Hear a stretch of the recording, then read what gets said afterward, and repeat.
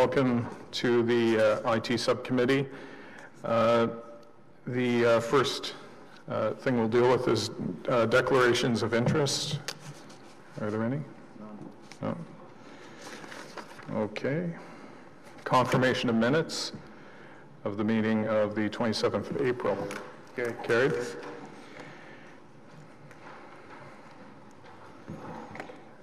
Okay, status of Information Technology Subcommittee inquiries and motions for the period ending the 22nd of November. Okay. Received? Sorry, received. Draft operating capital budget for ITSC. So we'll move into that right now. Pardon me? Oh, yeah. So, Mr. Bashir? Yeah.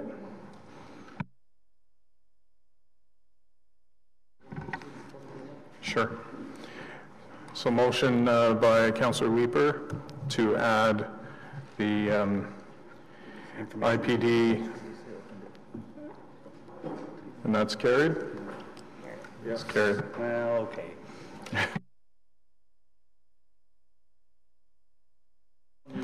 Okay, so now back to the budget.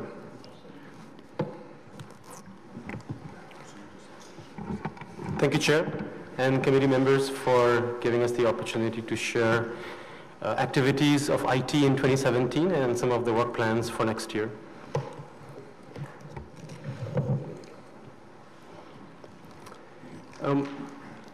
Our bread and butter on a daily basis in IT continues to be providing critical technology services to the corporation. This includes the back-end infrastructure, a couple of data centers, 1,000+ servers, storage systems, and the work that goes on to connect the 350+ facilities across the city. We maintain a reliable inventory of computers, around 12,000 of them, and we life cycle about 15 to 20% of them each year. We give a high degree of focus on perhaps the most popular technology tool in the organization, which is the email system. So we make sure that it's running and secure all the time. Speaking of security, there are a few stats in front of you on the slide.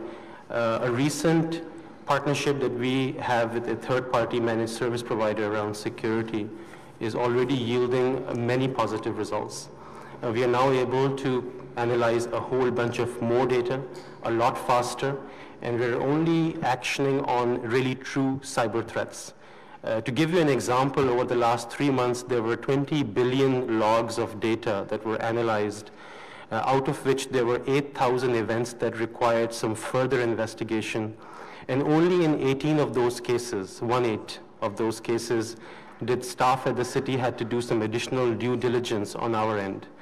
So that partnership, we believe, is definitely worth the investment that we have made, and something that we are going to look to expand and in the coming years.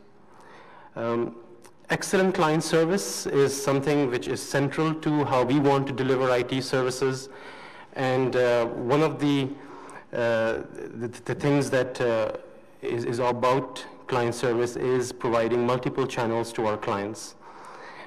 We are talking about 70,000 plus requests that we receive through our 24/7 service desk. Another 75,000 requests were processed through the web portal, and thousands of clients are making use of the in-person support channels.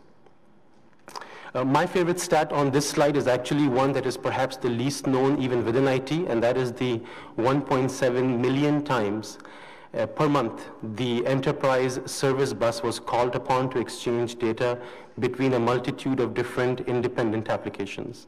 And think of that as the information highway for IT, which is making sure that all of the information goes back and forth between the various applications. SAP is a critical system, as we all know, enterprise-wide, and is keeping the many back office functions running. The number of SAP transactions, as you see on the slide, are quite high, and despite the perhaps not so user-friendly experience of the system itself, the technology continues to be a very reliable one for us. What this slide also demonstrates to us is the behind-the-scenes technology that needs to take place in order for a number of various applications throughout the city that are delivering critical business services.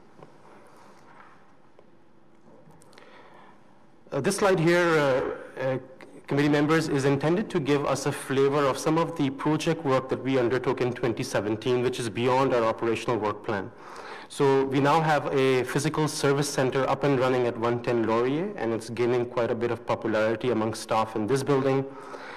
We are in the midst of testing a live agent chat pilot, which we expect to roll out early in the new year.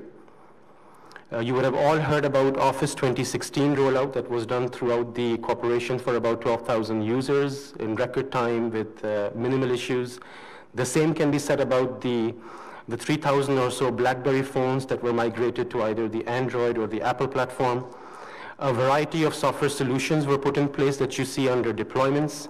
Particularly, I want to mention SAP Fiori, which is the new way of delivering services through using SAP to make it a lot more user-friendly and accessible. One example is now we have the ability for thousands of workers, seasonal workers of the city, to do time entry directly into the SAP system using a Fiori app, which has reduced a lot of manual time entry processes. A few major application upgrades took place that probably touched almost everybody in the corporation. A number of infrastructure initiatives were completed in 2017, including enhanced Wi-Fi in this building and a few others. A number of data center upgrades were completed, including adding power supply equipment redundancies, server life cycles, new storage systems. There was a considerable effort that took place also in terms of updating our policies, adding new standards, new procedures such as cloud framework. And so, as you can see, 2017 was a pretty busy year for IT. We started the year with a new management team that had to make sure that there was stability at the staff level after the reorg. And I'm happy to report that we are ending 2017 on a very high positive note. There is a high level of collaboration amongst IT staff and with our stakeholders. We are communicating now with our clients in a way that perhaps we have never done before. And lastly, in 2017, we had an aggressive focus on retooling and skills development for IT staff, particularly around the idea that we need to reduce our reliance upon professional services when it comes to doing operational matters in IT. The good news is that 2018 is shaping up to be an even exciting year, even much more exciting year for us. We have a better understanding in IT of the work plans ahead of us. And in many cases, I can say that we have regained some of the trust and confidence with our clients and stakeholders. If I look at the work plan, generally speaking, you can theme it around modernization. And around modernization, we're talking about modernization of tools, processes, and people. Modernization of tools perhaps is most easy to understand because it is quite tangible and it can be well defined. We have a number of business applications that are slated to be life-cycled in 2018. Several hardware-related initiatives are ready to go. A number of enterprise-wide systems have to be upgraded, like the Windows operating system. For those of you who don't like Windows 10, sorry to say, but it is coming to all of us next year. SAP, and on all of that is going to mean that a higher level of attention needs to be put on our infrastructure. We have a strong need from our clients regarding more collaboration tools, specifically that are mobile-enabled. We all know that there are lots of trends upon us, like Internet of Things, which means that there's going to be an exponential rise in terms of how many devices are connected to the network. And we want to be smart about it by taking a platform approach versus adding, independently managed hundreds of cloud-based applications. Modernization of processes is key. You can have the best technology in hand, but you need to have the right processes to leverage value out of them. And for us, that means agile project management techniques. It means DevOps practices for software development. It means a more disciplined approach when it comes to quality assurance. It also means that IT service management practices have to be put in place. And really the simple way of thinking about that is on a daily basis, there are technical routines that any IT shop does, similar to ours. And if you don't fine-tune them, that's the easiest way to kill productivity in an IT shop. So that will be a big focus for us as well. The last thing around process modernization is vendor management. We want to be on top of road mapping technologies with some of our key vendors so that we can minimize surprises for our business clients. Modernization of people and skills, for me, that perhaps is what will make or break the multi-year work planning that we are doing currently at the city. In 2017, as I mentioned earlier, we had a concentrated effort to provide technical training to every ITS staff that wanted it. And it wasn't just any training. We are talking about providing them the premier level of technical training that companies like Disney and Microsoft and Google and big top banks offer to their employees. Just in the last several months, we've been able to offer thousands of hours worth of technical training to IT staff. That has been really the first when it comes to this particular focus area. In 2018, we want to continue that focus, and the idea is that the skills need to keep pace with the changing technology around us. A few last things worth mentioning on this slide include we are heavily invested in supporting elections 2018. As you probably appreciate, the elections run off a whole bunch of technology working in the background, so we are all in, and we are doing whatever it takes to make sure that that is going to work as per plan. We are introducing a collaboration tool, MS Project Online, for many staff members of the city who are looking for a less complex tool, project management tool. We are also going to continue the work that we have already started with supporting the digital strategy for the city. There are many exciting initiatives over there, and all of them are hand in hand with the modernization efforts that IT is pursuing as well. And the last thing worth mentioning is SharePoint, which we are introducing early in the new year as an enterprise-wide file sharing tool.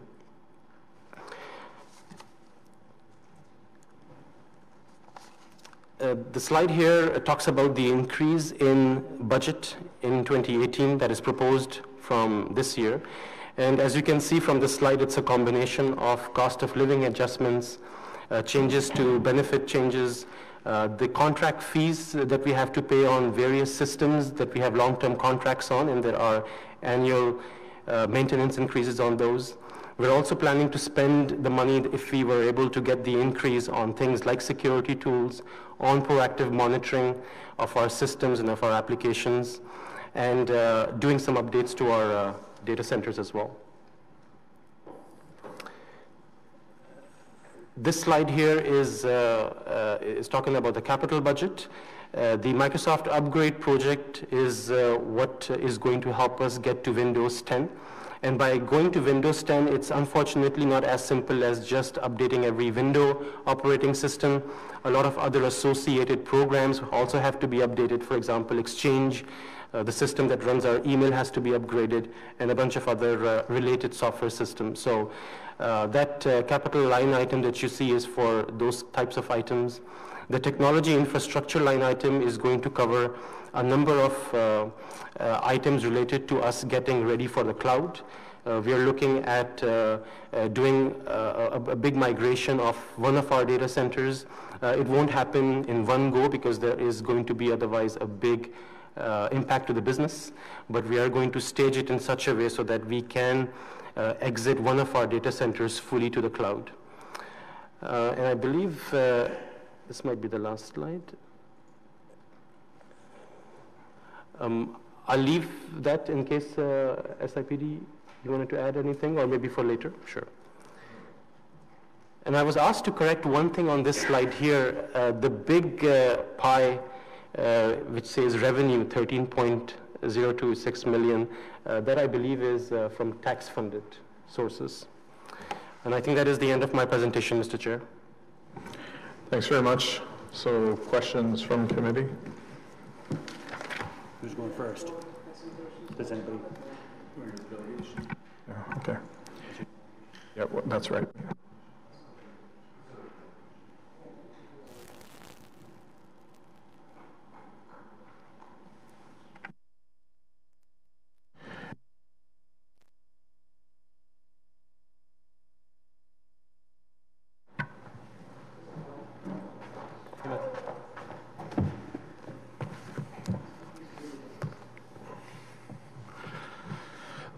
Thank you, Mr. Chair of Council. So Okay, just will this be on the budget first, or the budget and the IPD together? well, we're talking about the budget, right? Okay, right, so you can go with the budget now. Okay, so my background is I've managed a department in a high-tech company of up to 100 people, so I have some background in managing finances. I want to make a few comments, a few suggestions on what I've seen. I'm going to make a few assumptions because the documents that I was given prior to this meeting weren't very detailed, even though I asked for some more information at the pre-budget meeting that I attended in Canada. So it looks like we're going to do a lot of work on Microsoft upgrade. In the documents it says Office is going to be upgraded, but it looks like Office is already done. So I'm not a bit confused there. But in terms of being on a support platform, that's very important. But did we consider use of open source tools in any of these things that might change the cost envelope? Do all of the desktops need Office, or do we look at maybe having SharePoint hosted in the cloud rather than deploying SharePoint ourselves? In terms of asset upgrades, obviously keeping up with the latest technology is costly, but it's also important. So in the budget, it's not clear about what is the refresh cycle of the different kinds of assets. So you mentioned that you replace 15 to 20% a year, but what's the refresh cycle for a laptop versus a telephone versus a network switch versus all the other kinds of assets? So it might be we might be able to look at shifting around numbers in the budget by extending the life of one kind of asset or another. The digital services strategy, I've seen it mentioned a few times, and the proposal is to spend $1.2 million on it, but I don't know what the digital services strategy is. I haven't seen a draft. There's nothing referenced in any of the budget documentation. So it might be good. I hope it's good, but my confidence on what to spend $1.2 million on is not there yet because I don't know what the details. So do we have a release date for the DSS? In terms of SAP or other back-end systems, in my interactions with staff, it's very clear that there's no good tracking system for tracking requests that don't come through 311. So I've been working with some staff members and they say, please don't open a 311 request for this. I'm not sure why. But so then all the interactions are tracked by email. Well, that's not a very good tracking system. So, I've put requests in on ottawa.ca, filled in the comments. I don't know what happens to those things. They just go in a black hole somewhere.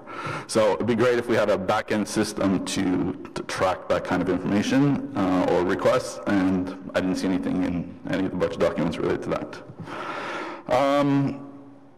So in terms of where I'd like to see more money, there's no projects related to the Open Data Portal. The Open Data Portal was down for 4 days recently. Not sure why. There was no real communication about that. So more activity or a specific project line item so I can understand more about what's going on with the Open Data Portal. And that's about it. So it'd be great to get more details about some of the items in the budget. I understand we don't want to make the budget documents huge, but certainly, the slides that were presented here were very helpful in understanding some of those items. And I know, the budget, the way we do budgets in the city is something in, something out, so we don't want to increase the budget, but, there's not really enough details for me to say which things that I might want to remove versus to put more money in. So, thank you. Okay, before I get Mr. Bashir to answer, I just wanted you, could you explain a little further your comments about our tracking that we have when you have dealt through 311, and you asked where that goes. I can tell you it doesn't go here. Yeah, yeah, sure. So there's multiple ways to provide feedback to the city on, various requests. You can open a 311 request. You can go on the city website and you can click the feedback button, which then generates an email to somebody. You can go on the open data portal, same thing. You can generate a feedback request and it goes to somebody. Or of course you can just send email to various staff people.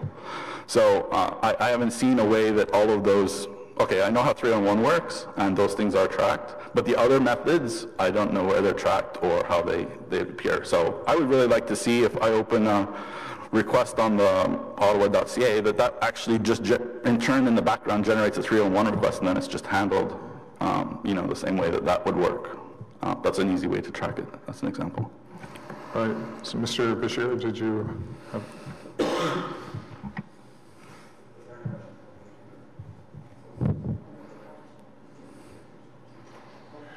No, that's okay. I thought.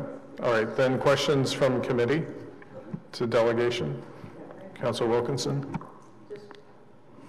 I was interested in what you said about the open data and the portals. I know you use it a lot. Are you finding that there are some things that are missing there, or is it more difficult? Or what's the issues that you're getting with the open data specifically? I guess related to the open data portal, I've seen some quality-related issues. So, for example, it was great to see that the collision data was released openly a few weeks ago. But then I started looking through the data, and there's some collisions that are not even within the city when you look at the latitude, longitude. But when you look at the street address, it's in there. So, which one's right? I don't know. There are various quality-related issues, I would say. I mean, always we need more open data is better, but I'm not sure that there's enough staff time spent verifying that the data that's provided is correct. Okay. Well, thank you. Thank you for the work that you've been doing to work on this. I know I get copies of what you send to staff quite often, and you're actually, Mr. Chair, this is one of the people that actually is trying to support and assist the city in making their systems better, as opposed to just criticizing, which is rather nice and refreshing. Okay. So thank you for what you're doing that way, Matthew. Thank you. Okay, Councillor Leeper. I'll pick up on Chair Shirelli's question. When you're going to ottawa.ca and you're typing in feedback and you're wondering where it's going, what kinds of things are you putting in there? Because there's different classifications of what you might send to the city. Some things, 311 is intended for something that requires follow-up, and it generates some kind of an action, and personally I prefer to see those go through 311 myself. What are you sending to the city and you're wondering where it's going? What kind of nature of requests? Yeah, so the things that I would submit on the ottawa.ca would be like, there's a spelling error on the website, or there's missing information or something. Or the other one that I submitted was my 311 request was mishandled. So, can somebody get back to me on that? Which somebody eventually did after a few months. But so in an ideal world, you would see that at some point you can see your request that your, for a review of however your 311 request was handled would become part of a data set moving forward. Right, exactly. So, if I have a request to fix a spelling error on the city website, that should be tracked as a request, and then I can see that the issue is closed when the spelling issue is resolved. So rather than sending me emails back and forth, it'd be great if it was in a system, and then I could just, see what was going on. Interesting. So would you oppose being asked to do a 311 request for that type of a request? No, that would be fine. I mean, as long as the 311 works. Just be pushing people more into it. Okay. No, I'm quite happy to use the 311 request system when it works properly. Thanks, Matthew. All right. Is this for staff? Okay, Councillor Chin. Great, thank you. And we've spoken before in the past, and I think from an open data perspective, now we're up to 149 data sets. I applaud staff for the great work on that. I mean, back in 2011, when we really started getting the rubber to the road, we barely had any, and I think we made that agreement that if there's an opportunity to be able to create the data feeds to provide, whether it's XML or raw data, we're actually, staff are actively working on that, so kudos to staff. You did make mention of open source software. I'm going to express where there's pitfalls with that. It sounds great and it sounds like a cost savings, but it typically never is. The City of Edmonton actually went to an open office environment, quickly realizing it was a bad move. It actually hit the full council table and they ripped it out and went back to a Microsoft world. And the reason behind that is simply training and what people are using. You know, when you have over 14,000 employees in an organization, change is difficult. But I did want to give you assurances, and I want to get feedback from you in regards to a major, I'd say leading edge move by our city to go to open source when it comes to our website and using Drupal. What's your opinion on that? Do you think this is the correct direction for our city to go? I'm not a Drupal expert, but certainly there's many organizations using Drupal in that fashion, and I've seen many, you know, national governments, you know, Australia, New Zealand, etc., United States. So Drupal is a very common platform to build a website. It's, you know, accessible. It has multilingual support, all the things that, you know, we expect from a modern web development platform. That's wonderful. Thank you. And just as a follow-up, just so you know, I have spoken to staff several times. I've spoken to the chair. We also believe in open data because you guys are doing the work for us for free. You're creating the apps. You're creating the websites that make use of the data to be able to generate reports and different applications that we simply don't have the resources to do. So if it gives you some kind of assurance that we think this is the way to go and we'll continue pressing that way. Thank you for coming out. Thank you. All right, thank you for the presentation. Now, Mr. Bashir. Just a couple of points to Matthew's feedback, and then I'll pass it on to my SIPD colleagues. Matthew, you very rightly mentioned that it does say, I'm just going to go to the right slide here, Microsoft upgrade. And you're right that the Office 2016 upgrade has completed in 2017, but related to Microsoft is the Windows 10 and the Microsoft Exchange upgrade that needs to happen next couple of years, and maybe the title might have been misleading a little bit. I didn't realize, Matthew, that you know, he has a lot of good experience in terms of leading an IT shop, and I'll definitely be, Mr. Chair, picking his brain on a few different things. I'll pass it on to my colleagues in the SIPD about open data.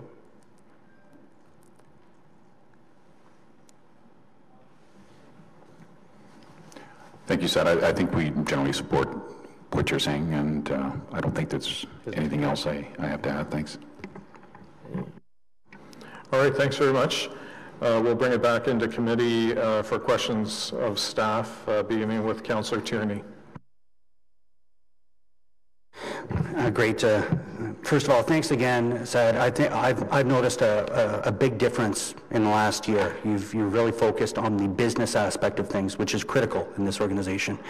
One thing that jumped out at me, I remember very clearly in 2014 when we had the dancing banana on our website. And I think that identified, and it was also identified by our AG, that security is paramount. I know we've made some major changes, and I'm just looking at some of these numbers here. In a 3-month period, 16.5 thousand quarantined emails. There's just a whole series of attacks and malicious behavior that's out there that, frankly, we weren't really dealing with the way we could have until we brought in CGI. Do you feel there's a major benefit to what they're doing? And part 2 to that is the DDoS attacks, the denial of service attacks. I don't see that, forgive me if the stats are there and I'm just missing them. I think we made a major move by making changes back when we were feeling that same pressure and people were trying to take our site down, as well as Ottawa Police. Are we staying on top of that to ensure that we're in a good position from a security perspective? Thank you, Councillor, for that question. On your first question about our partnership with CGI, we definitely are, I think, on the right track in terms of identifying and quarantining a lot of these issues that are surfacing. I do want to share that the kinds of stats that you see here for the City of Ottawa are not very different from what you see for any other similar size public sector organizations. And on a daily basis, the network is being a target sometimes of an amateur level, and sometimes it's a bit more professional. But in each one of those cases, the confidence that I'm sharing with you is that we have been able to identify those and quarantine them. Prior to this partnership being put in place, you are correct that we would have been doing a lot of scrambling, and the one real benefit that has come out of this is that we are now focused on the real cyber threats. There are lots of false alarms that happen in the world of security that can take up a lot of time of IT staff. On your second question about the DDoS attacks, we do have a state-of-the-art solution, technology solution in place that protects the city from anti-DDoS attacks. And I did not include that stat number. I don't have it right now on me. I can certainly share it afterwards. Sure. But again, we feel pretty confident that that particular solution is doing it. That's wonderful, and I know firsthand what CGI does, because they're actually a business in my ward. And if anyone's ever taken the opportunity to go look at their I'll call it their war room, for a better lack of a word, they have many screens, and you can see how many malicious attacks online are taking place all the time. And I think that was probably one of our better investments to date. I did want to look at two other things that I noticed that I think are going to save this corporation a lot of money.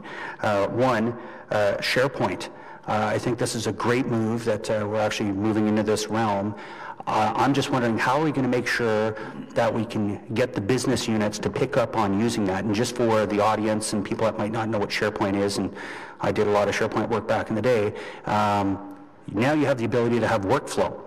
So, for example, if you actually have something that has to be actioned, if it's not actioned, it will bump it to the next level of management or to an employee. Those kind of tools are so valuable because it will ensure that there's follow-up on whether it's producing reports or just some day-to-day operations. How are we going to ensure that the business unit makes use of that? Councillor, you bring up a fantastic point that without good governance around SharePoint and how you're actually going to use it, it may just become another data repository tool, which in itself is a big deal. It's going to solve a lot of other issues for us. But we are planning, at this point in time, we are piloting the SharePoint solution within IT and a few select client groups. We are going to be rolling it out in the early new year, in the first quarter of next year. And the idea is to bring some external expertise for us so that we can make SharePoint part of a lot of the business processes within the corporation. So I think if I were to come back to this group sometime in Q2 of next year, I would be able to give you an update on how are we promoting and propagating the value of SharePoint in the corporation. That's wonderful, and if there's any guinea pig opportunities, I would certainly love to be a part of that, because you can set basic rules, simple rules to say, if someone hasn't actioned this item within 2 days, email this person, or 3 days, escalate to this person. Those are very valuable tools because we're all very busy and we have a lot of things going on, and those reminders are critical. I also noticed something else that I thought is very important, and I brought this up as an inquiry last year and made it actually part of my 2014 platform, was the whole idea of project management and MS Project. This is critical in my mind. The fact that we've had Excel spreadsheets being used on desktops that aren't versioned creates a lot of confusion, and I've seen projects where you have 2 different Excel spreadsheets being out there creating problems on certain projects, even in my own area. This will be centralized. It will allow for Gantt charts. It will allow for resources, whether it's employees or otherwise, to all be tracked and used in one central location, so there's no confusion across the board. I guess the same question is there, how are we going to ensure, is this going to be through a project management shop? How are we going to make sure that people actually start to use this wonderful tool that's there and get away from using Excel spreadsheets? Councillor, we are planning to, similar to SharePoint, heavily promote the use of MS Project online. The nice thing is it's built on the SharePoint platform as well, so there's a lot of consistency in terms of sharing of files related to projects, because it's the same file sharing system on the other side. We are looking at potentially providing some complementary licenses as well to Project Online for some of the key groups. But from all of the conversations I've had with many different user groups in the city, there is pent-up demand to start using this tool as soon as we roll it out. So I don't think we'll have a hard time in promoting that particular one. This is great news. I may have more questions later on, Mr. Chair, but that's it for now. All right, just bouncing off of Councillor Tierney's earlier questions, how many malicious attack attempts have we had in the last 3 months or the last year?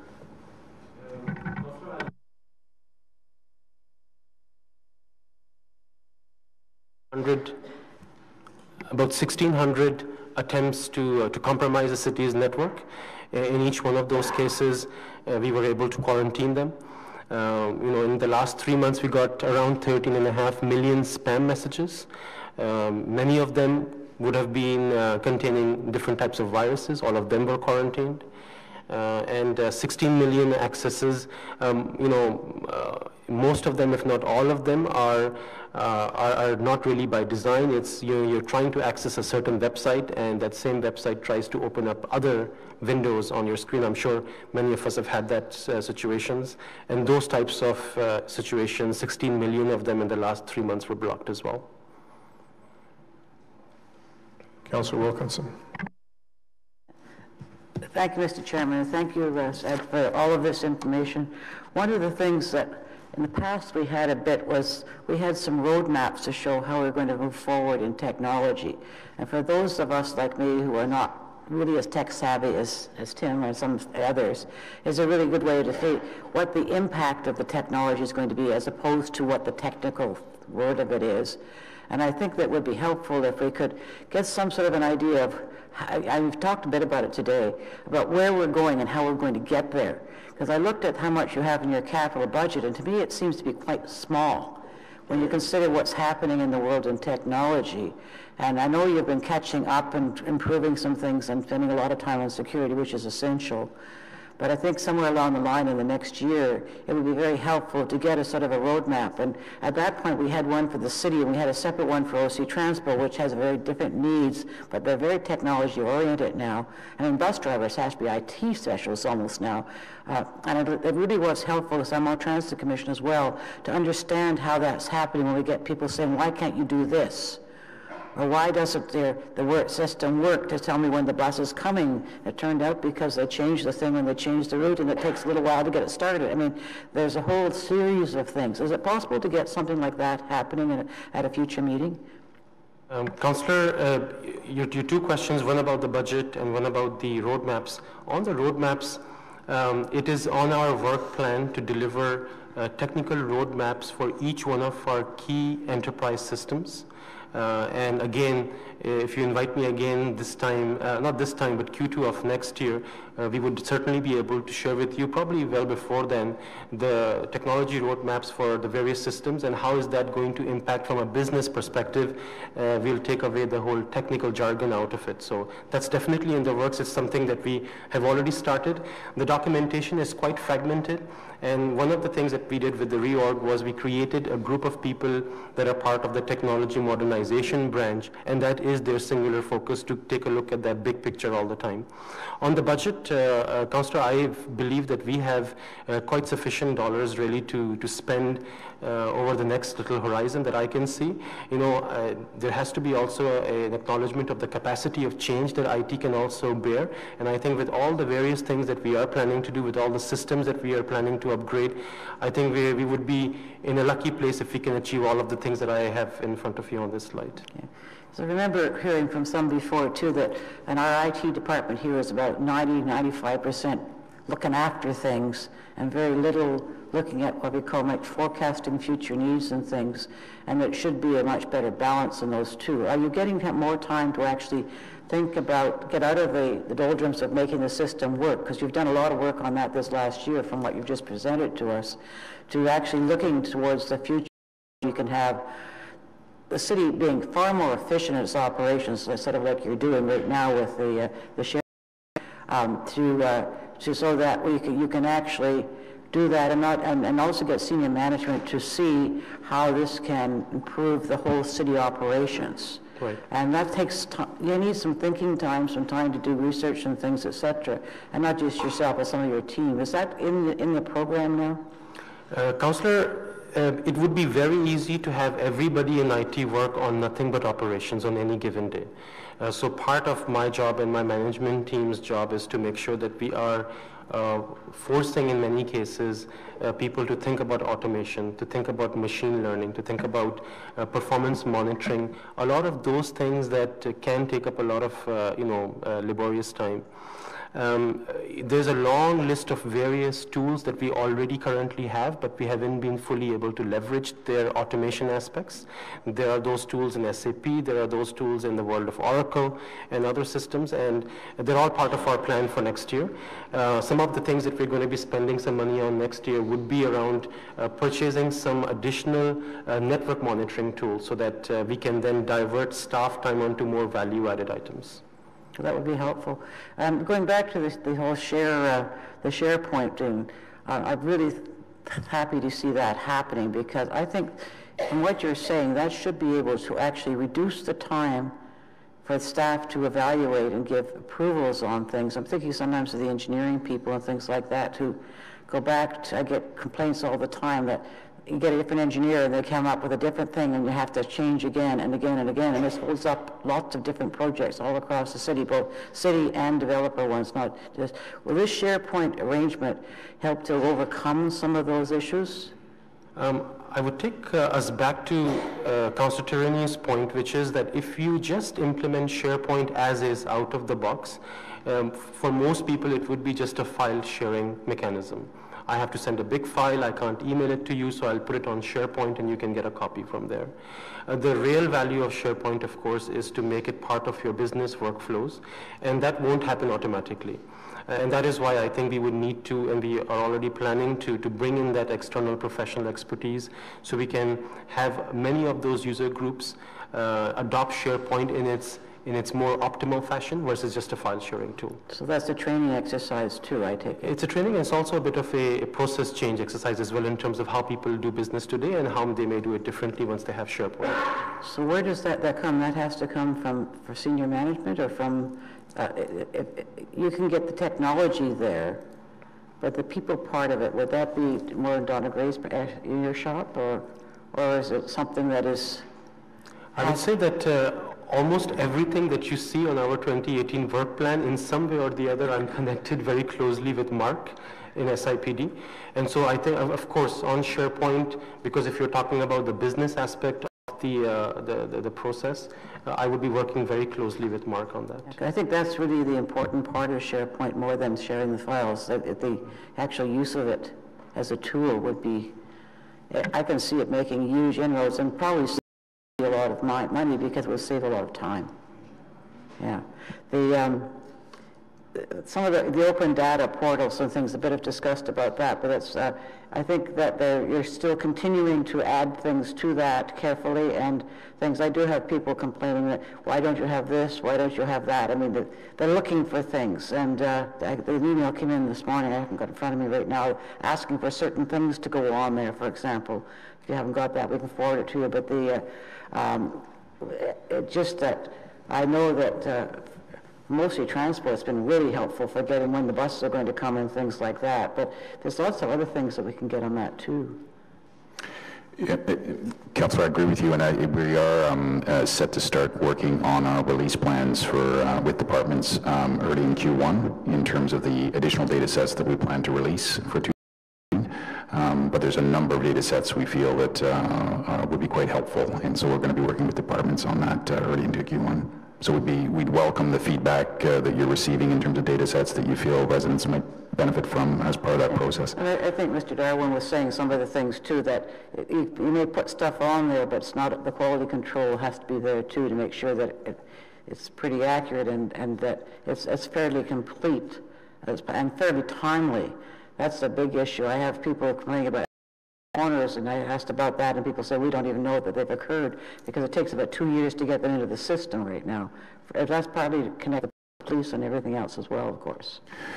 Correct. Some of those data sets can be quite sensitive in terms of personal information. We do need to work with our partners in making sure that we can release that data, but I did take note of the presentation that Mr. Darwin did, and I'll review with staff any data quality issues that we might still be experiencing. Okay. And the other thing is that we have a lot of very good technology companies here, and Tim Tierney just mentioned the one in his area that's helping a lot. Are you actually, and they're doing some really very advanced stuff, and that fits into the whole smart city situation. And I know we've just had I think a kind of an inadequate report on that. It's going to take a long time, and smart cities have to move faster than that. And it's more than just technology. It's how you got people involved. Every conference I've been on about it, I said the most important thing is the involvement of the community and how you bring these things forward to make them meaningful in the end. How is that working between getting what you're doing in technology into the system? So we'll have the technology we need to get all the things done, and not just the raw technical stuff, but the people part too. Councillor, if I understood the question correctly, you're referencing how do we engage the local talent that exists in the city in terms of some of and as part of the whole concept of the smart city, which we're embracing and which most cities are now, but it can be done in different ways. And right. I think the key of it is to have it much more universal than just technical. So on the how do we get the local technical talent engaged, I'll answer that first. My network from my previous role has been quite upset at me because they want us to talk about all the things that IT is doing at the city so that they can participate in it perhaps. And so we are planning to do an information session, a very detailed one for all the companies, whoever wants to show up, but we are hoping that lots of local talent, local technical companies are going to come and see the projects that we have in our work the next 3 years and see if there are interesting things that we can pilot using them. In terms of the smart city, Councillor, as you may be aware, IT is in a supporting role for all the smart city initiatives that are economic development. I am not sure if, Donna? So, Mr. Chair, so as part of the smart city, and it's a component of the digital strategy too, we're working with Invest Ottawa around how can we use the local sector and local organizations to be able to put ideas out into the community business problems and look at how do we use that market to be able to develop solutions. So really creating a broader group of individuals that are engaged in developing solutions. Some might end up in technology, some may end up in different models, different business models about how we want to do the work. And that's really a core piece of what Mr. Darwin's talking about, our shift in the open data program, as well as, you know, before we have just been in a world of putting data up and then leaving it to the community to use it or to not use it. We've done different hackathons and different ways of trying that, but we'll really be shifting now our approach to be having dialogues and discussions with those groups who are active in the community using the data, to have better understanding of how they want to use the data, what that products can result as based on the data, and then how do we improve other data sets that they need to come forward to create even more solutions. So it's the same approach that we want to do from data, from our business problems, and potentially from technology, is taking it outside of the administration and just the internal organization out into the community to co-create some of those solutions. So it's kind of like partnerships with the private sector and the individuals to try to do the new things that might be helpful, or at least to test things out. Yes, absolutely. And that partnership as well, Invest Ottawa already has an agreement signed with the federal government. So we're really looking at also doing kind of a civ tech where we have every level of government also involved in that as well. Can we incubate and create solutions that are not just useful for local level of government, but multiple city governments, because we all kind of have the same business problems or business challenges using technology, but also how can we leverage the federal government, both their investments that they're making, but also their business challenges as well. And that will be a key partnership with Invest Ottawa around how we will do that. Okay. Now that sounds like be very, very useful. And that may lead some of these businesses to get other opportunities for building their businesses privately as well then with this kind of a partnership. Absolutely, that's correct. And for them to be able to take the opportunity to scale it and potentially to sell it in the marketplace more broadly. Okay. There's lots of other things we could ask about, but I think those are some of the ones that I wanted to raise. And I do appreciate the work you've put into this and by giving us the information about how you've done everything. I think the cybersecurity particularly is so important, and there's lots of people experts in that in this city. So it's the fact that you're being able to catch these things before they get right into the whole system is excellent. Thank you. All right, thank you. Councillor DeRose. Thank you, Mr. Chair. And thank you very much for the good presentation. I touched a little bit on the presentation that you're talking about investment and training in employee. Can you elaborate a little bit on what this is going to do to your team, it's a good idea that you're training staff, and as you know, technology moves fast and we need to always keep current technology. And can you explain a little bit, is it going to be cost saving for our city concerning consulting and what? Thank you, Councillor. So a long list of benefits in terms of giving adequate technical training to staff. One simple one is job satisfaction. Just imagine the people who work in IT at the City of Ottawa are surrounded by technical innovation happening in their own city. And it would be a big job satisfaction angle to make sure that the people who work in IT shop at the city also speak the same language. So that itself is creating a big boost in morale of the employees in terms of giving them the training. The other one is around productivity. Some of these tools that we are getting people trained on are eliminating the manual, laborious exercises that people perhaps were doing in the past. So that, of course, is helping as well. The other is that we often, not often, but sometimes we could be getting a professional person to come in to do a project for us, but once they leave with that knowledge. I think it would be in our interest to make sure that our employees are trained so that they can speak with those professional expertise at their level, and once the consultant leaves, that we can carry on that work. On all of those fronts, technical training is proving to be really useful. The technical training platform I mentioned is just one of a few different things that we have done.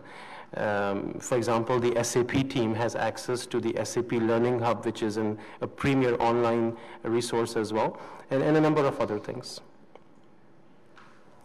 I want to congratulate you on this attitude, and this is an initiative I'm sure that your department in the future implementation of softwares or every aspect of business we do in a city, or we're just on one specific project? For as long as I'm in this position, the IT team at the City of Ottawa will be getting a lot of technical training, whether they like it or not. Thank you. I appreciate it. And do you see that, I understand and I respect the investment and I like your answer, but do you see it's going to help us in the future to save and cut cost in consulting, and how you see this shaping up to the future? The short answer is definitely yes. It will save us in some consulting cost in the future. Thank you. Can you next year, maybe when you come back to this committee, that maybe we'll have some benchmark and some numbers that we can really relate to, and maybe hopefully that most departments will start thinking that way. I really appreciate it. Certainly, Thank you very much. Thanks, Mr. Chair. I have another question unrelated to the budget, but I will ask you. I noticed lately we've been tethering on our new devices, and I know we've done the deployment in our devices, and most the city now moved to Samsung and iPhone. I noticed that when we tether on our devices, we have some charges. Can you probably will not have the answer for me today, but maybe can you come back to the committee or give us a memo offline that sometimes that we need to tether to our devices, specifically if our laptop in the city or something, we don't have coverage or Wi-Fi, it will be helpful because right now we're getting dinged for it. Councillor, I can certainly put the details in the memo, but the short answer is yes, we will be able to provide that ability.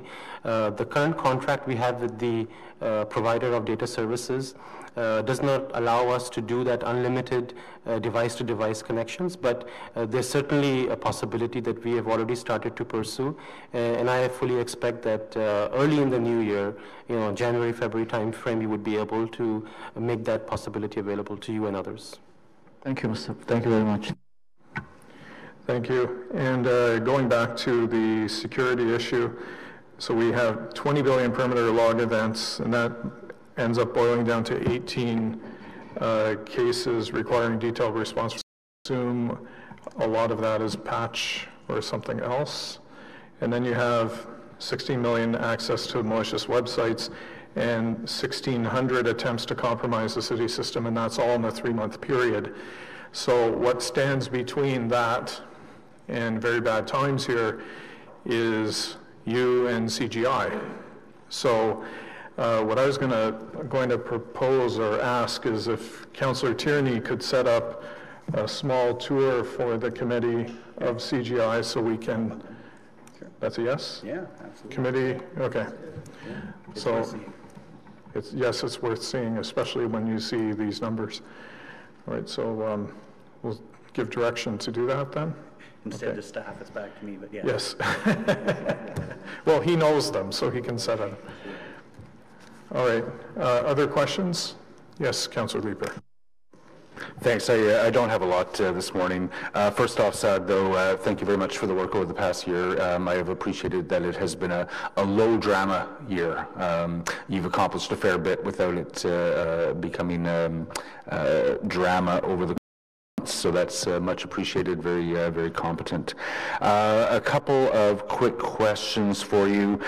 In the capital budget, there is, the expenses, there is the elimination of $309,000 worth of overtime that was spent in 2017. We're not anticipating spending it in 2018. Can I just get some color around why that line item isn't in there?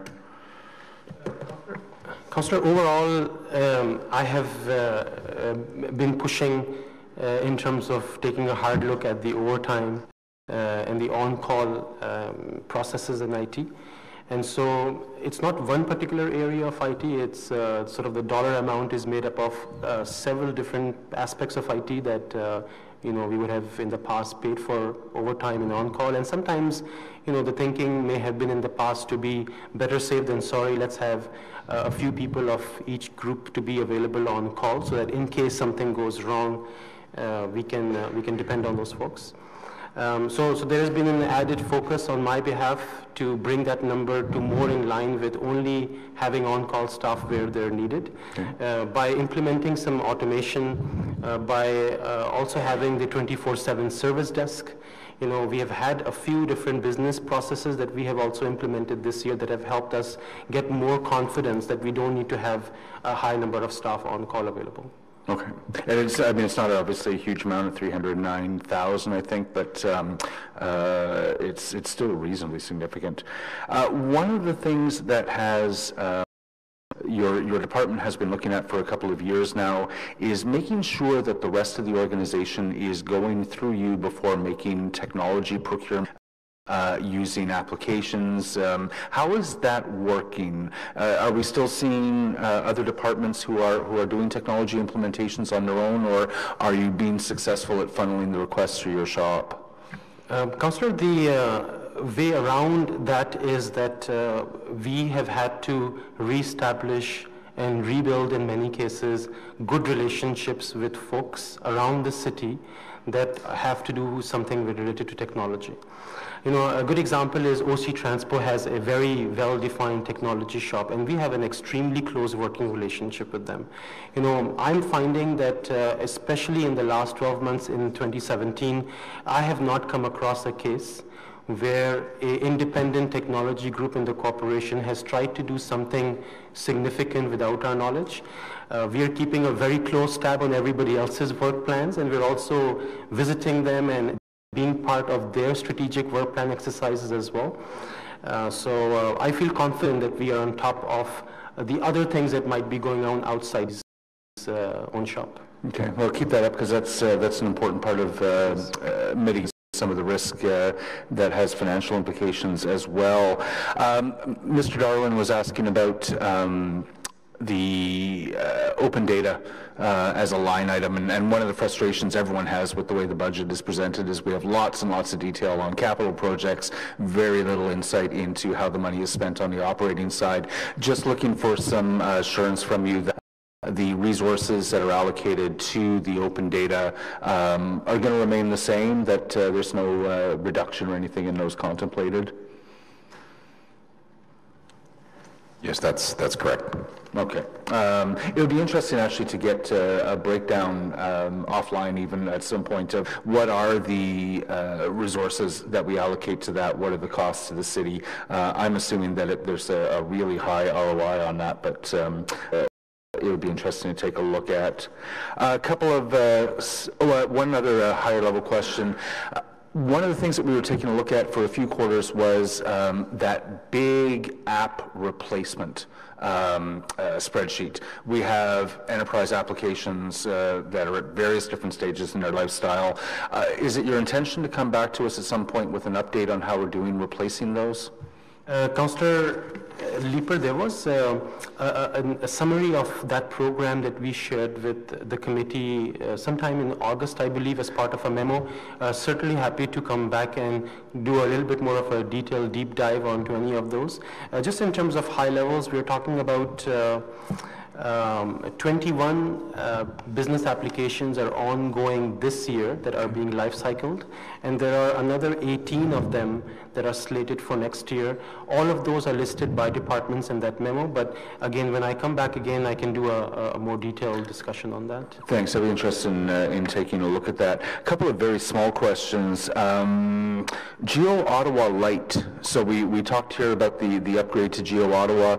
Geo Ottawa Lite that's available on things like tablets. I don't think it's available yet, or at least I haven't been able to access it. Where are we in terms of a launch for that? I was hoping that I could do this whole thing without counting on one of my folks, but I'm going to ask Jason if he can come in and talk about it.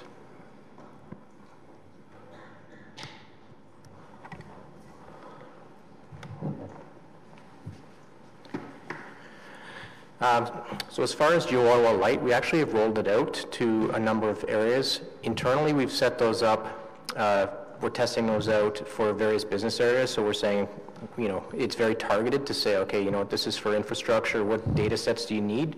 Versus what we have currently on Geo Ottawa, which is, you know, approximately 200 different data sets on that site. We have, if you look on ottawa.ca, you're actually seeing embedded within ottawa.ca the Geo Ottawa Lite application. So you can go on there now and you'll see a number of locations. Thinking in the development applications, Geo Ottawa Lite is there. So anywhere you're seeing those embedded sites with the map, that is the Geo Ottawa Lite. So we're also looking at deploying some of those through the mobile. So we're working on that right now, so that when you go in through the UEM browser, you can see those things on a mobile device, and those are internal. So one of the frequent things I do when I'm at, for example, my coffee shop pop-ups is, you know, someone will come in, I want to take a look at the zoning on their property or the neighbor across the street. When will I be able to do that? On an iPad? Yep, so that's what we're working on. So that's the full-fledged Geo Ottawa. So what we're doing is we're moving that out because that was a flash-based system. Yep. So we're moving that into basically new technology. We're working on it right now. We're probably about 80%, so I don't have a firm date, but we are releasing that in 2018. So that will be fully available to the public on mobile devices. 2018, I'm going to hold you that. Okay. And then the second one is just our live streaming. Where are we at? And maybe in terms of making sure that, you know, we're 100%, all of our meetings are up on YouTube. Councillor, I'll ask my colleague Lee Fell to talk about some of the live streaming options that he's working on.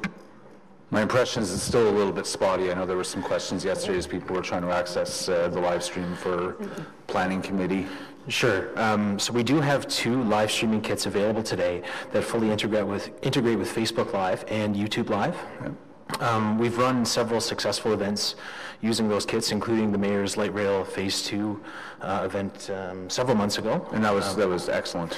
Yeah, so those are available today and can be requested, and we can certainly provide those for an event at your convenience. In terms of the legislative agenda, though, Planning Committee, City Council, in terms of that particular software that runs those live webcasts, that solution is being replaced. There's a procurement process that is currently going on, and the idea is to have a much more robust solution in place next year. okay, because one of the nice things about the particularly YouTube is that it's going to be that transcription solution that we're looking for as well. So I'm keen to see that our legislative meetings are being live streamed on those platforms that offer tools like transcription. And Councillor, when I come back again and we talk about the various software applications being life cycled, I can make a note to give you a more detailed update on what's happening with the SIRE and the e-agenda application. Okay. Wonderful. Thank you very much, Chair. I just have a follow-up question on that same. Okay, but next is Councillor Wilkinson. On the live streaming, some time ago we were promised we were going to be getting a toolbox for live streaming for our own selves. I don't think I've seen that yet. I do live stream my town halls, but if I can make an improvement in how we do it, it would be nice. Yes, great question. So the two kits that I mentioned, we've been piloting them. It's been successful. Now that we've sort of proven that technology, what we plan to do is to replicate that into some kits that could be made available to you so that you could have them at your disposal. Yeah, I know we were promised that a while back, so when's it coming? That would be coming in Q1. We have the kits. We need to do some procurement to get additional units to do the transcoding and the streaming of the actual video. Rather than using my cell phone, I can use it a little bit clearer there. That's right, yeah. Okay, good. That's good. Thanks. Councillor Tierney. Great. Sorry, I'm not trying to suck up all the nerd oxygen in the room, but do this because this is my Ballywick. I enjoy this one. I noticed that there's an investment being made in SAP. I also, again, have a background in that too, back 15 years ago, and know the importance of it. What are some of the key items that are going to be changed in it? Because my understanding is our system with this upgrade is going to make some significant business changes just by making these upgrades. Councillor, what is planned in terms of SAP upgrade for next year consists of a couple of things. The one big item is to upgrade the actual database which is behind the scenes. That database, that piece of software that runs that database is going end of life. So every client of SAP who is using that particular current version is now going to go to HANA, and we're doing exactly the same. What happens once you go to the HANA platform are a few benefits that can be realized by the business.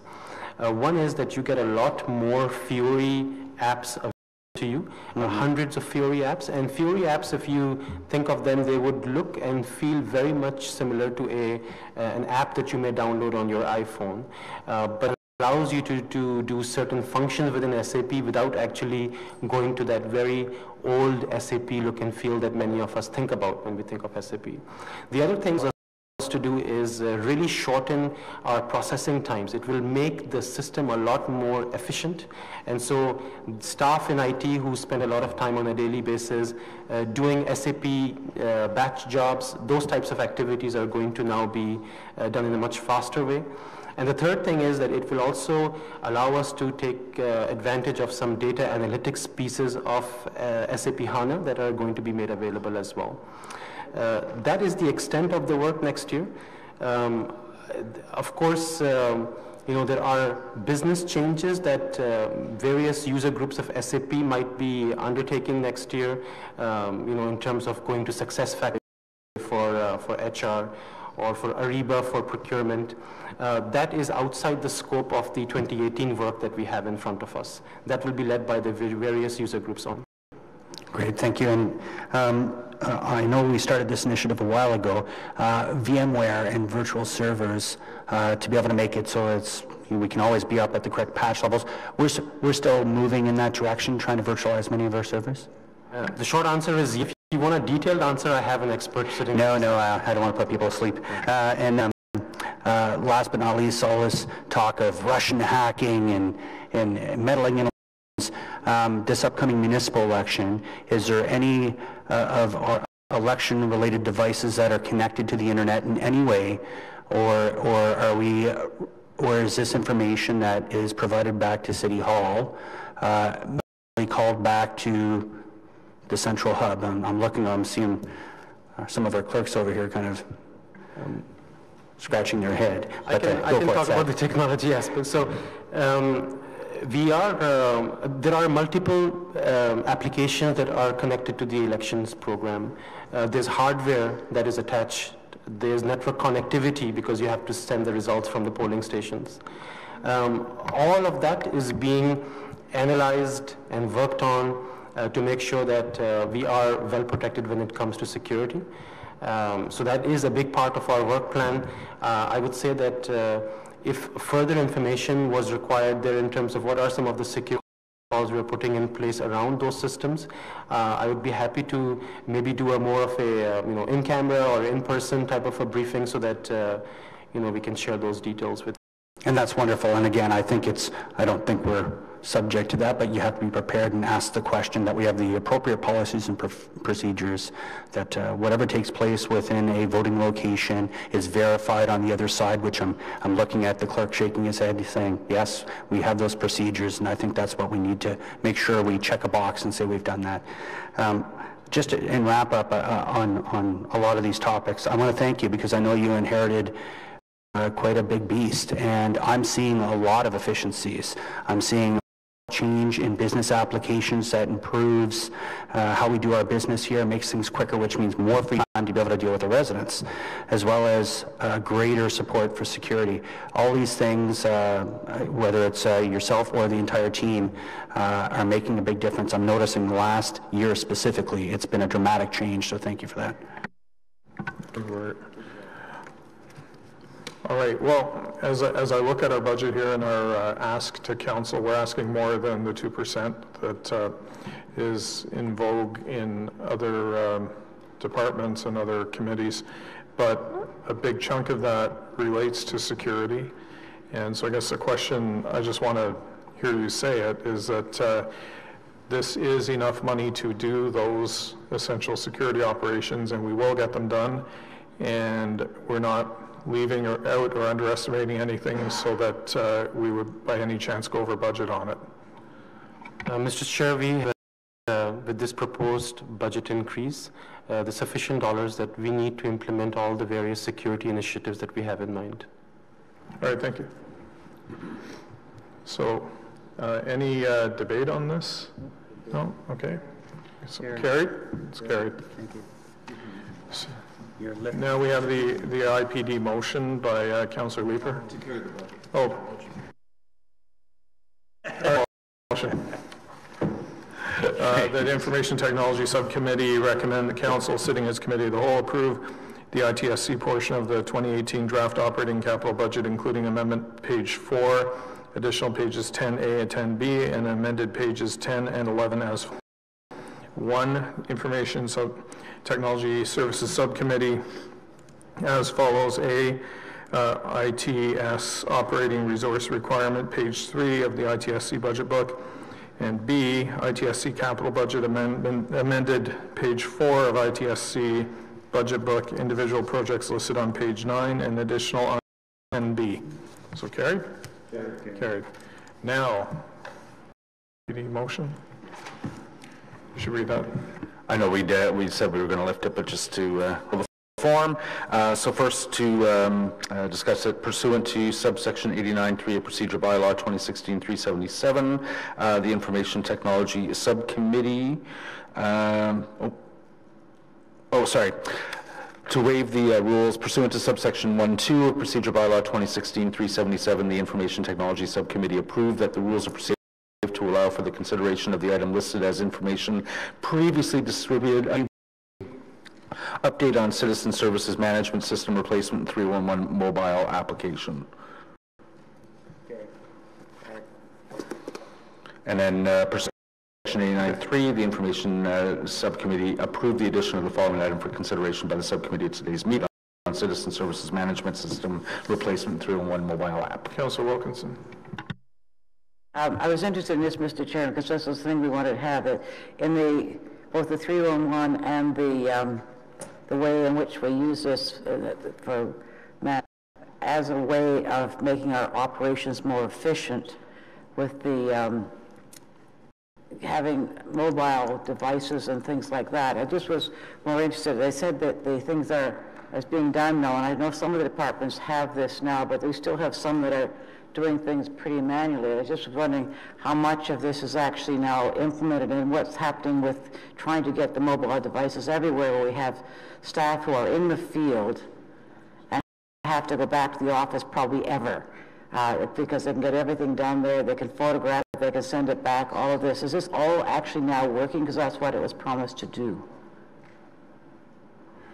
Well, there's a number of staff now that are mobile enabled in the field, and we continue to have plans to mobile enable more employees in the field. To my knowledge, it's working quite well, and it's allowing much more responsive operations, much faster access to the core systems. I think the forward is to continue to leverage that to be able to more quickly address service requests or other requests. Which operations are doing it now? Which operations? I know the bylaw was doing it, and there's some others that were coming on. I'd have to get the full list of. I know that I believe forestry has also now gone live with a mobile application, but I'd have to get back to you with a list of the actual operations that have gone live with a mobile application in the field. And does that use GPS to locate where they are and everything else? You've got the specific location that you can then track in our system, so somebody can go online and find out that the pothole they reported at a certain place has been fixed at that location? Is the public able to access that information back too, or is it just within the departments at this point? Yeah, I think the pothole example isn't quite enabled yet, I believe, but for the mobile devices that are in the field, there's GPS capability in those devices. But can anybody access that? Is it part of the open data or not? You mean publicly at this point? I don't believe so, no, not from an operations perspective, no.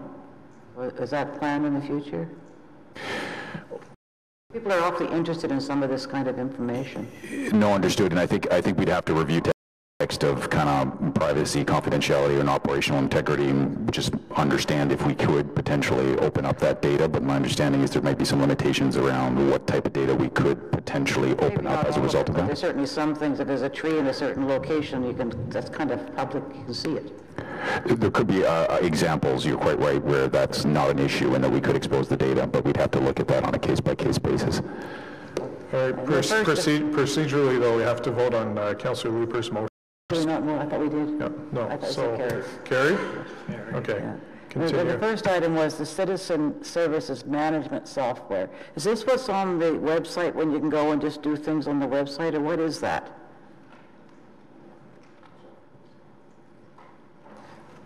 The CSM is currently, the one that we use now is Lagan. That's our technology. So that is the technology that takes all of our service requests and processes that with the back-end departments. So that's the kind of things that we were asked about during the budget then, that about getting the access and making sure it's correct, et cetera, et cetera. That's right. So the IPD speaks about Lagan needed to be upgraded. Yeah. So we did that as an interim step. But CRMs now have much more fulsome capabilities that deal with a lot of the issues that we've been talking around, the interaction with the client and the back-end systems. And so that work we'll be doing, Mr. René Decotre will be doing in terms of defining what those requirements are as part of the digital strategy moving forward. And will that enable, for example, when you're applying for things, you're getting a dog license and you're paying your taxes and you're applying for social housing, or any of these things that right now you have to get the information in separately every time. You're duplicating it a lot. Is this going to allow information that once it's in the computer, it can go from one place to another, or is that a future look? I'll defer to Mr. René Decotre to answer the details. Yeah, Councillor, the expectation is we would put in a platform that can more easily deal with that information. So you're inputting the information once to the extent possible, so that it facilitates the interaction that any citizen or business would have with the City of Ottawa. So it's much more aligned, much more effective. And in the back end, we're also leveraging one kind of horizontal interaction platform to help us execute. So the idea would be to simplify that process. So it's not all, I take it.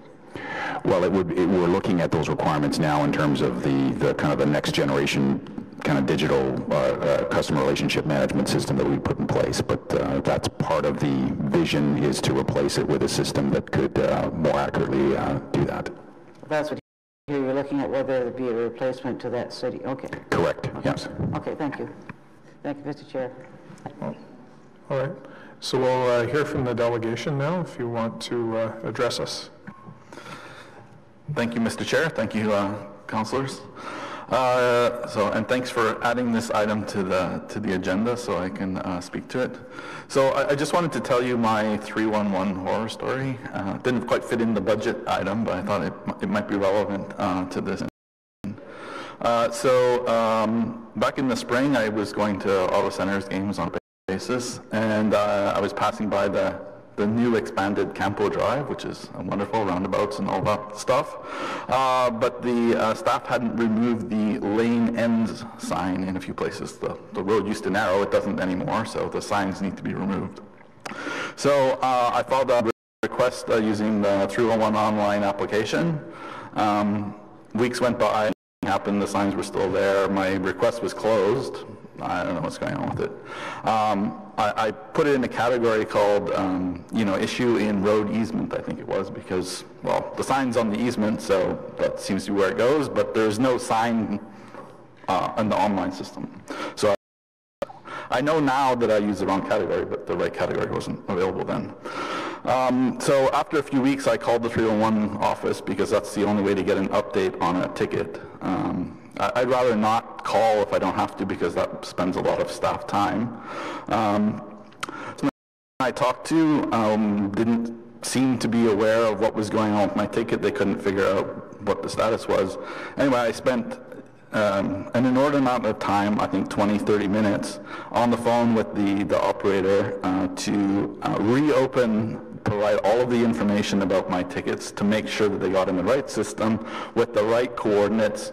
I found out later one of the problems with, I was describing where the problem was. It's the corner of Campo and Journeyman Way, which is right across from the Tanger outlets. So the operator knew where that was, but I find it in the system because the road is actually not in the GIS system. So, I'm providing exactly where it is, but they can't find it. It's still not there, by the way. The road is constructed, you can drive on it, but the road's not in the database. So anyway, after all that, there was orange paint on the road, the sign got removed, my request was handled, it was all perfect. But it had to get in the right category in the first place. And apparently if I put it in the wrong category, the system doesn't work. Unfortunately, I found that out after I already opened another 20, 30, 40 requests in the wrong category, and I managed to, I made a comment earlier about my request about mishandling of things was put on the City of Ottawa website. After a few months, I finally connected with Michael Willett, who actually did a big thorough investigation of what went on, and he provided me a lot of detail. So thanks to him for doing this investigation. I'm still waiting for some more information back. But suffice to say that I don't think that the Langen system is providing a reasonable client experience right now. On the 311 API, which is also part of this report, I noticed that the way it was written up, it seemed like there was some disappointment about the lack of the community on building applications. And I want to express my disappointment back in that the number one thing that we need from a community perspective to build applications, to talk about potholes, for example, is the latitude and longitude of where the pothole request is. you know, it's not so interesting to know that in Ward there's 500 pothole requests open. It would be much more interesting if I knew it was at the corner of, you know, Campo and Canal Avenue. I understand that there's you know, privacy-related issues, and certainly, you know, if you're talking about neighbor noise complaint or something like that, you know, you might want to not give the exact location. But when we're talking about potholes or trees or something that's in the public domain, you know, it'd be really nice to get the exact latitude, longitude, and in those other cases, just an approximate one. So more details than just what is the ward where the problem happens. The status of the 301 issues are still not accurate. So things are marked open that are actually been closed. So if we look at the data, we can see, you know, right now there's, I don't know, 1,500 road maintenance issues that were open in 2016, which are not resolved yet. I don't know, are they really not resolved? You know, if there was a pothole reported in 2015 and it's not fixed yet, is that really still a relevant request? You know, I'd like to build an application that shows a dashboard of what the issues are, but I can't with the data. So, thank you.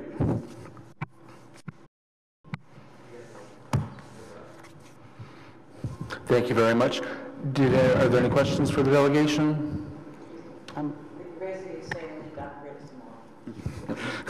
Just real quick, Matthew, you seem to be in technology. Are you using Android or iPhone by chance? Android. Perfect.